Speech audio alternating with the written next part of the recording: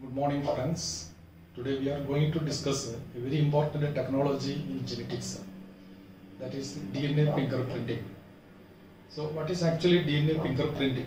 We all know that fingerprinting means we take the print of the thumb.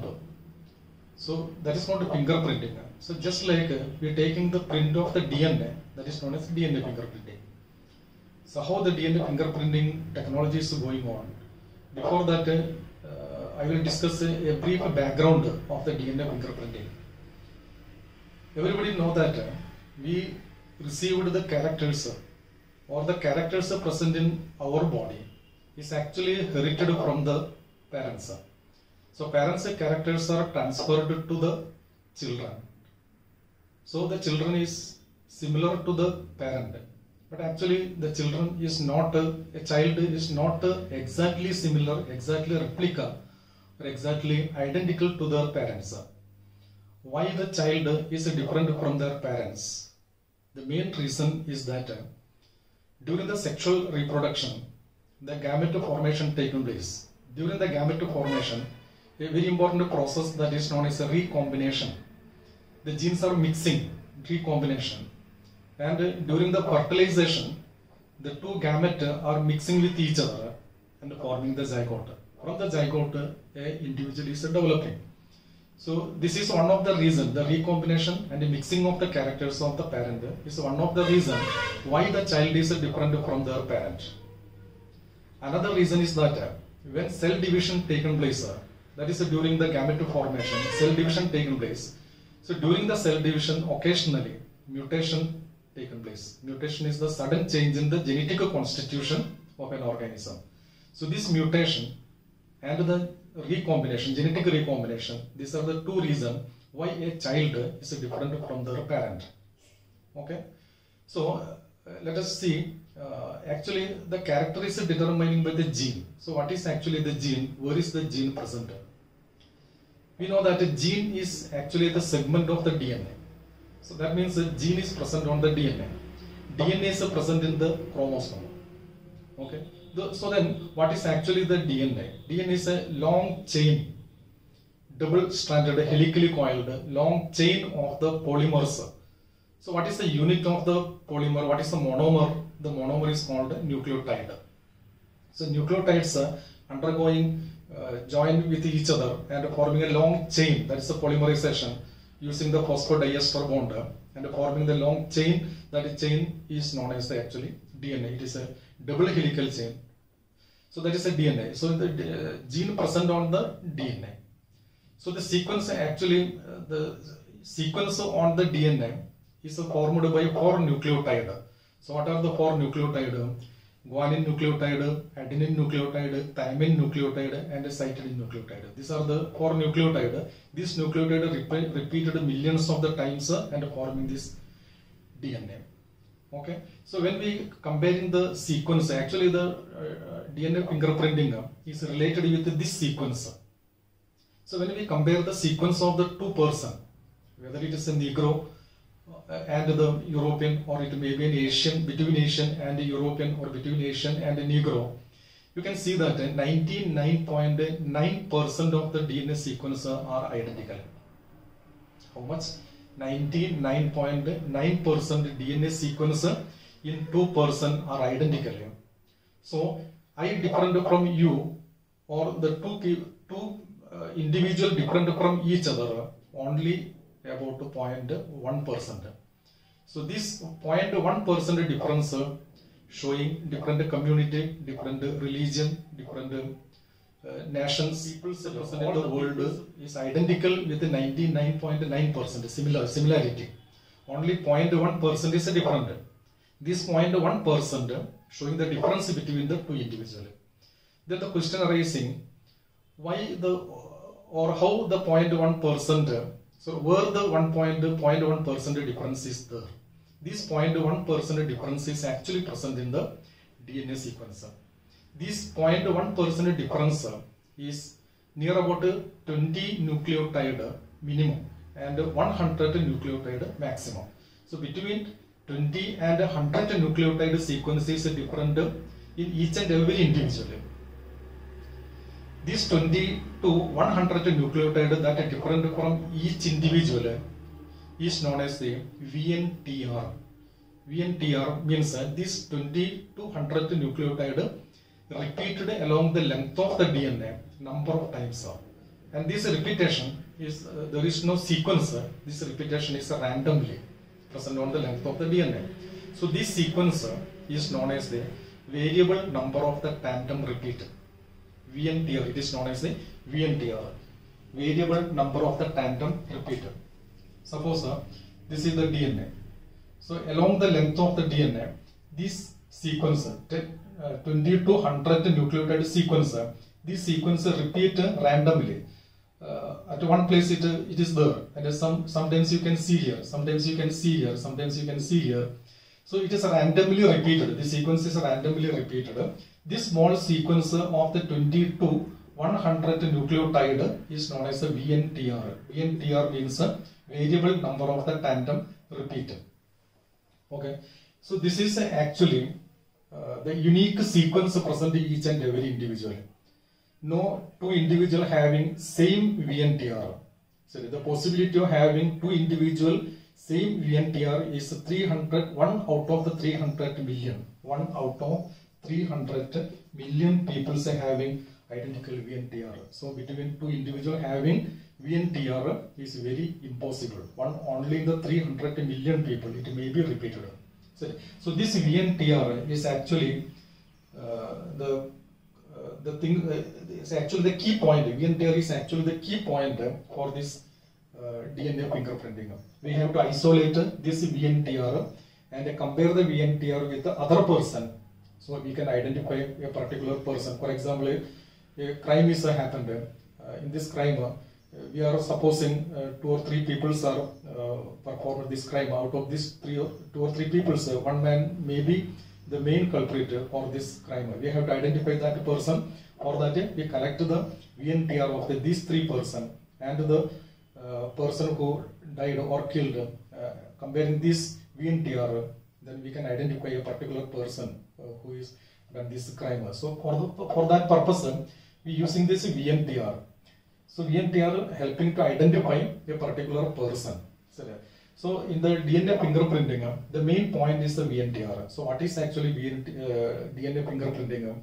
DNA fingerprinting is the mechanism or the technology of identifying a person with the help of the restriction analysis. Restriction analysis, why the word restriction analysis is used? Because restriction analysis means REN, one enzyme is the REN, restriction endonuclease. When this restriction endonuclease is adding to this DNA, the DNA will cut into small pieces.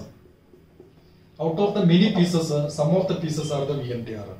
So by using this restriction nuclease, we cut the DNA into smaller pieces. Out of these many smaller pieces, some of the pieces are the VNTR. So this VNTR we separated and identify the particular person. So actually DNA fingerprinting is the mechanism, is the technology of identifying a person by restriction analysis.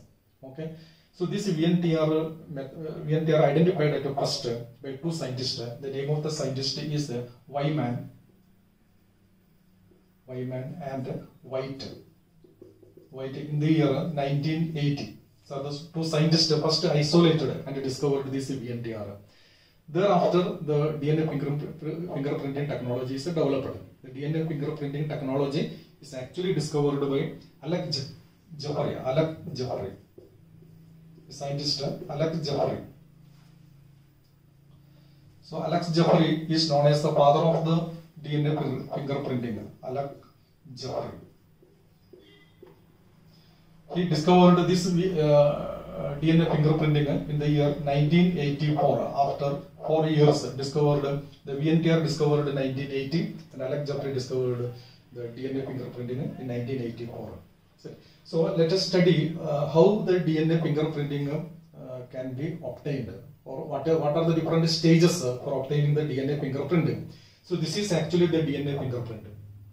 See here, these are the 2 persons A and B. This is the fingerprint of the A, this is the fingerprint of the B, and this is the man who killed a particular incident.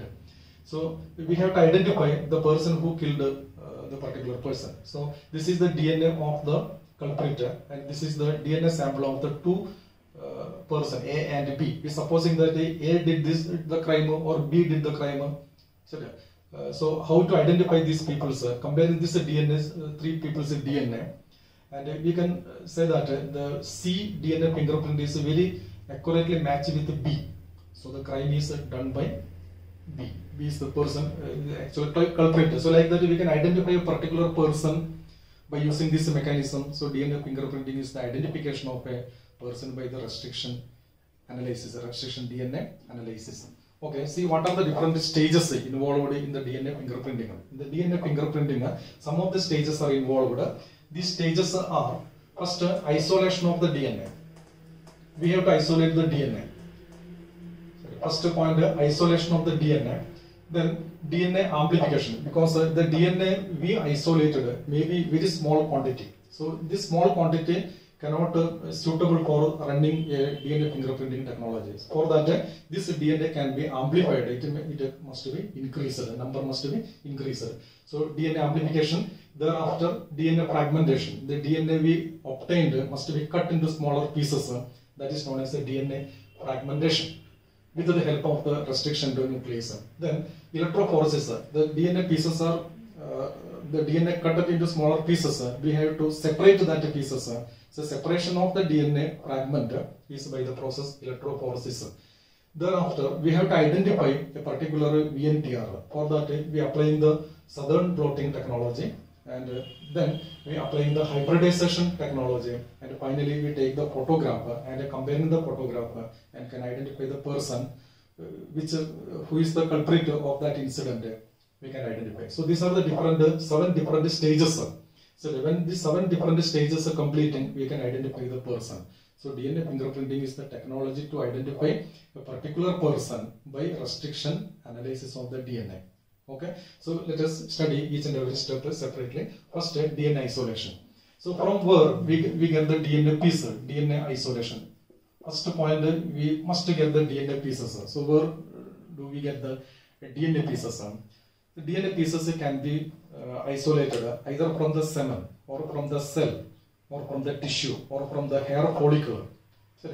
Something like these materials we can isolate the DNA. Suppose we taken the hair follicle. Hair follicle means the hair having at the base there are follicles. It is living and the hair is dead. Separate this hair follicle from the hair follicle. We isolate the DNA. So this is the DNA we isolated from the hair follicle. Thereafter, second stage, we have to amplify the DNA, because this DNA is a very little, very small quantity. That much quantity is not sufficient for running a DNA fingerprinting. So it must be amplified. For the amplification, we are using the technique PCR, polymer chain reaction. By using the polymer PCR technology, polymer chain reaction, we can amplify this. 1 become 2, 2 become the square method, and square method, it can increase, the number of the DNA may increase. So like that, we produced millions of the DNA fragment, millions of the copies of the DNA we produced by this technology PCR. That is the polymer chain reaction. So we got a sufficient quantity of the DNA. Then we applying the next DNA fragmentation. Third method is the DNA fragmentation. Suppose we have the DNA. This is DNA having the VNTR. We don't know where is actually the VNTR is present. For that, this DNA must be cut into smaller pieces, then identify the VNTR.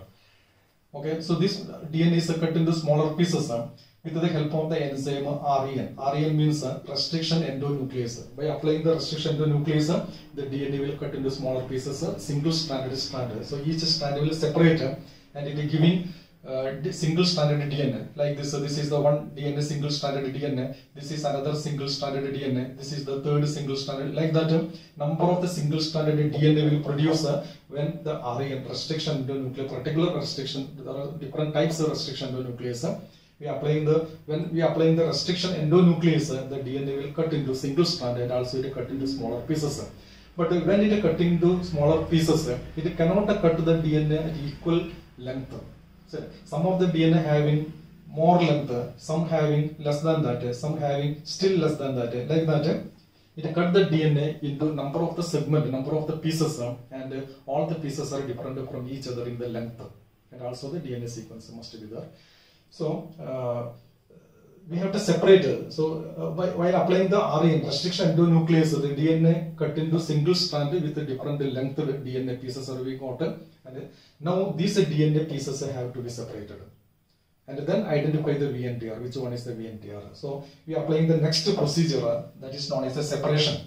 For the separation of these single-stranded DNA pieces with a different length, that is single-stranded DNA with a different length is known as the RFLP. RFLP. That means a restriction fragment length polymorphism. Restriction fragment length polymorphism. That means restriction means restriction endonuclease is used. Fragment means pieces of the DNA. Length means the length of the DNA piece. That is different from each other. So it is known as a polymorphism. Restriction length polymorphism. So we got a different length single-stranded DNA. Now we have to separate this DNA by the next method, number 4, that is known as electrophoresis.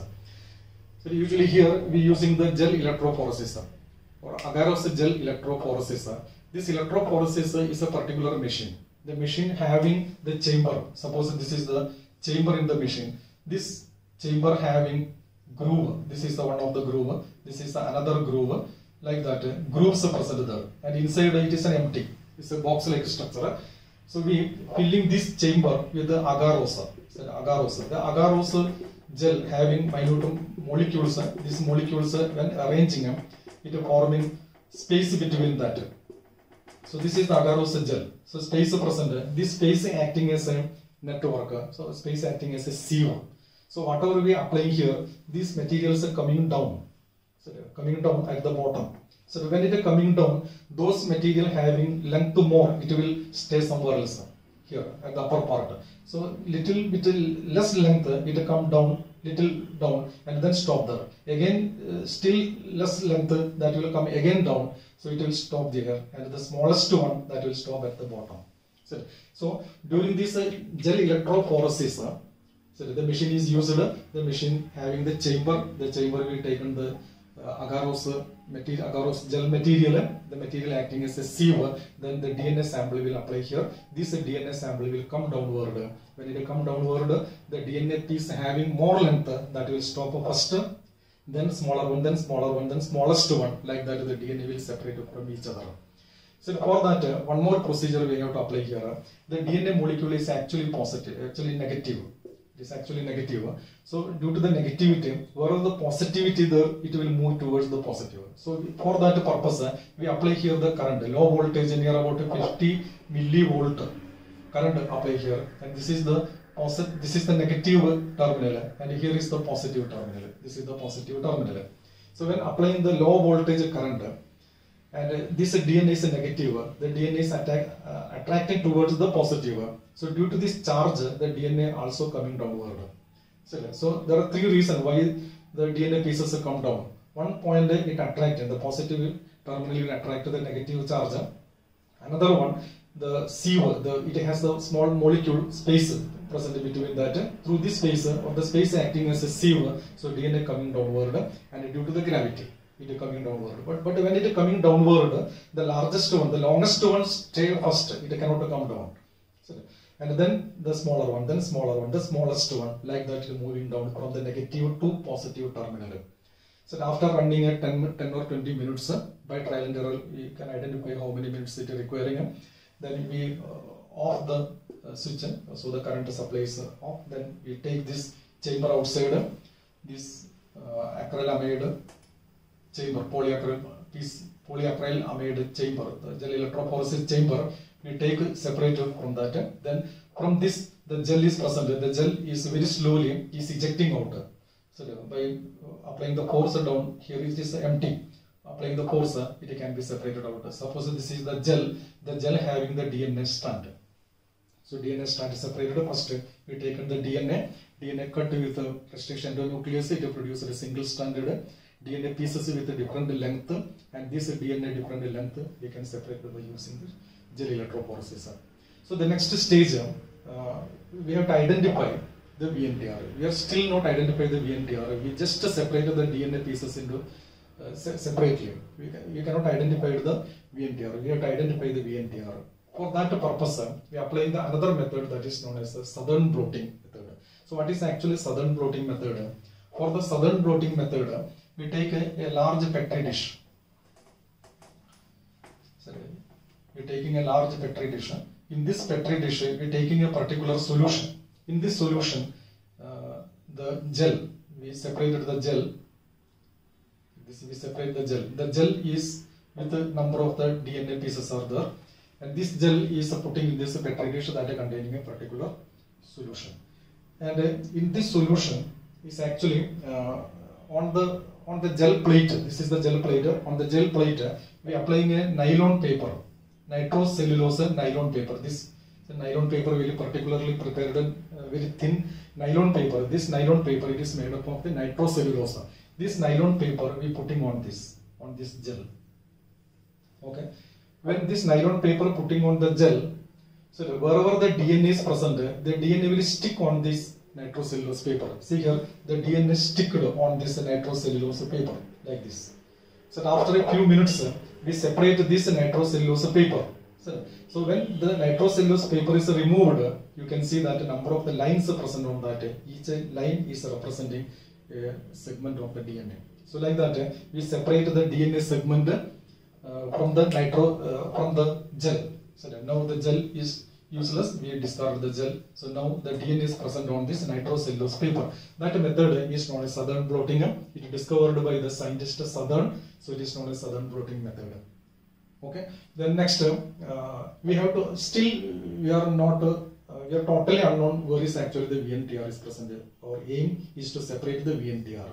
Okay. It may be VNTR, this may be VNTR. We have to identify the VNTR.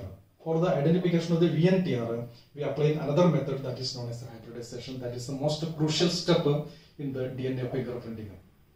So for the hybridization, we have to prepare a single-stranded DNA. So this single-stranded DNA.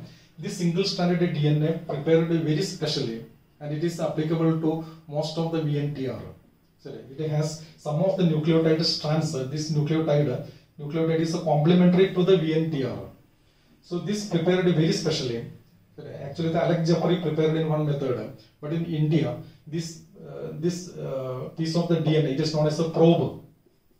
It is actually radioactive. This probe is actually radioactive. This radioactive probe in India is prepared by, constructed by, or discovered by a scientist. The name of the scientist is Alec Jeffreys. Actually, very close contact with Alec Jeffreys. That is Dr. Lalji Singh. So Dr. Lalji Singh, he discovered this probe in India. So nowadays, in India we using this probe discovered by Dr. Lalji Singh. He obtained this DNA segment probe from the banded crate.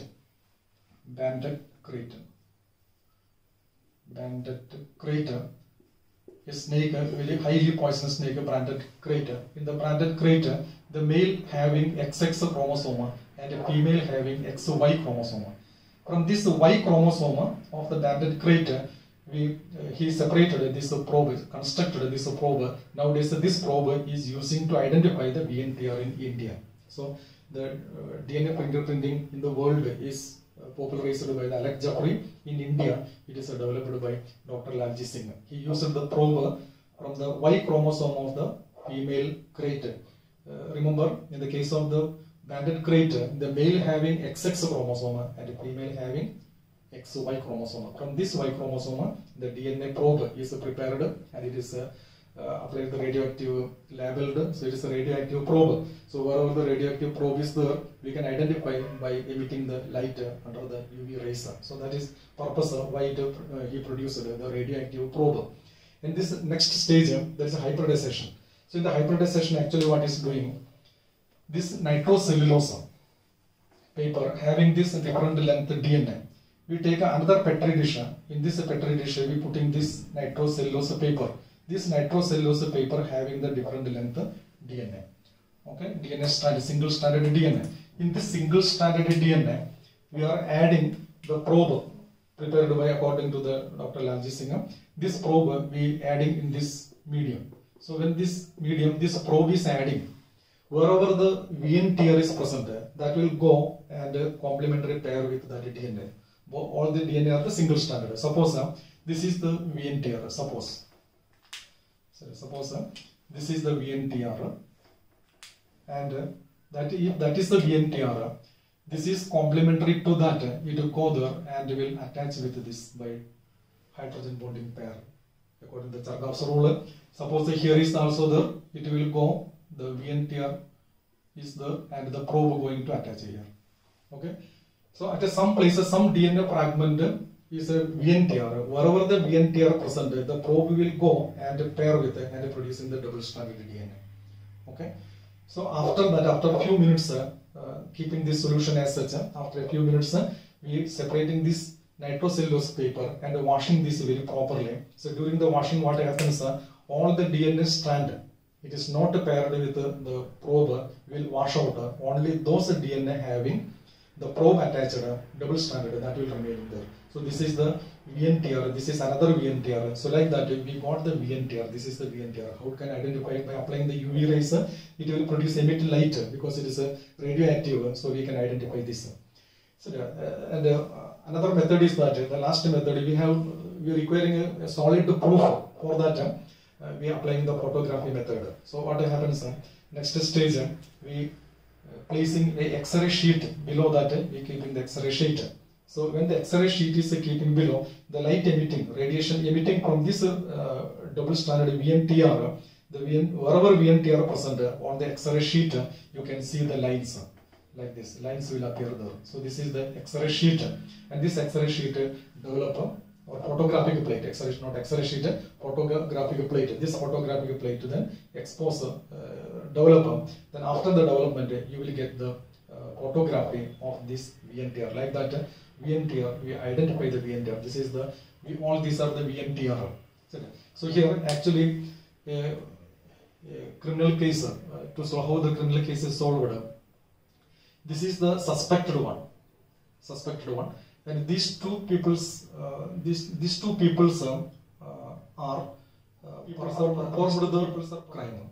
So to identify that, we obtain the DNA from these and comparing these three DNA fingerprinting. So see here, this DNA fingerprinting is very much matched to this one, not this person. So the crime is done by this one. So in this way, it is we can identify the particular person who actually the crime did there. So, and it is acceptable in the court also.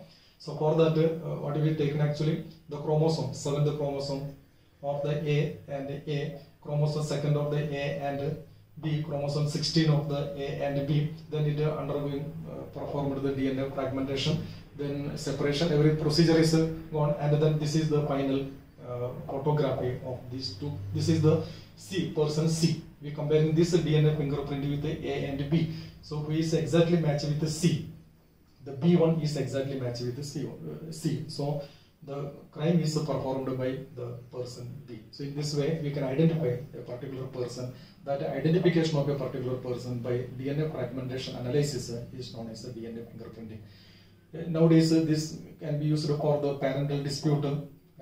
For example, this is the son, and the two person claiming that the son is mine, or A or B saying that the son is my own. So we can prove that by this method. So here the C, the son, and A and B are the supposed father. So the B is very exactly matched with the C. So the father of the C is the B. So like that, it also using for the migration. The person who migrated from some other country to India. So in India also a particular sequence of the DNA fingerprinting is there. Comparing to this, and we can identify the person is not Indian. So for that, it is using the parental dispute case and a migration case. It also using for various case proofing in the criminology.